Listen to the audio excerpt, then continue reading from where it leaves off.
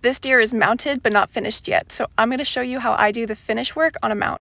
I start by brushing him out to get any glue or dirt out of the hair. Then I fill any cracks and seams with epoxy, so it kind of looks like this. Before I paint, I'm going to put a mask over the eye so I don't get any paint on the eyeball. Looks kind of freaky. So then I paint the skin around the eye using a mixture of tans, browns, and pinks, and other colors. Some touch-ups with a paintbrush. Then I move on to painting the nose. Touch it up with a paintbrush. Here I'm spraying gloss on the nose to give it that shiny look. Can't forget to paint the ears. And here it is all finished.